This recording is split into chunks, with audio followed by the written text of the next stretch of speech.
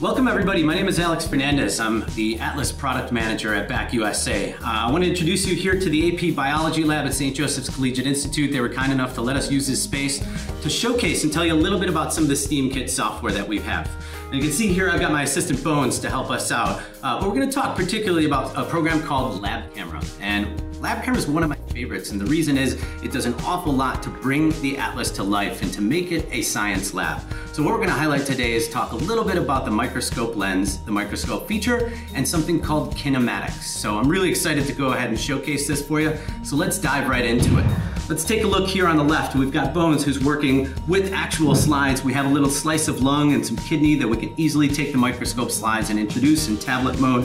Over here you've got an organic exercise where we're taking a look at a leaf in really fine detail. So great for exploratory learning. When you take the kids outside and they want to learn more about different trees, branches, bushes, and all different kinds of organic materials and stones, endless opportunities with this particular use case.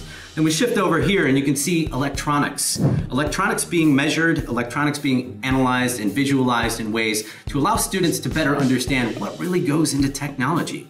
What are computers made of and what really goes into creating the pathways to allow communication to occur.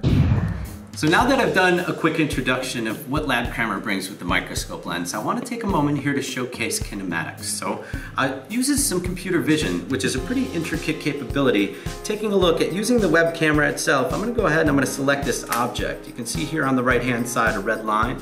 As I move this object, it's being tracked. So anywhere on the screen, this object and all of the motion is being tracked and graphed, and all of that data is being captured and grabbed, can be exported, analyzed, and compared afterwards.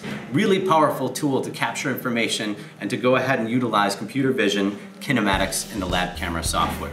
So with the LabCamera software, you see a whole slew of activities and things that you can integrate into your instruction. Now, along with that comes lessons, 90+ lessons that are available for teachers to use and integrate.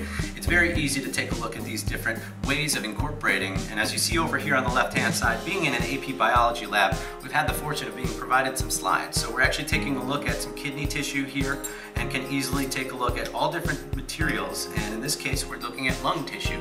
So taking this, incorporating it into a dissection activity is really easy to do. We hope you've learned a little something about our capabilities with this software, with the Atlas device and the rotatable camera. Come again and join us soon.